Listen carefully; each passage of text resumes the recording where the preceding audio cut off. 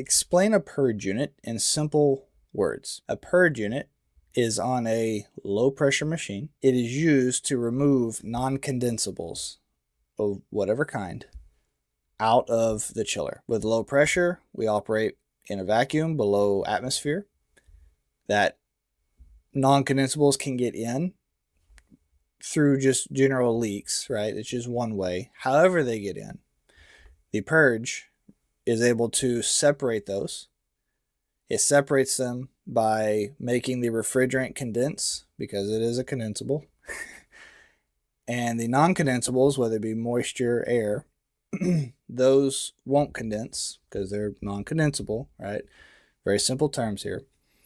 And so when they separate, the refrigerant is able to go back into the chiller, and then we're able to use a little pump that can suck the non-condensables off of, or out of its a little chamber that it stacks all this in. It can, and that's how it can remove those non-condensables.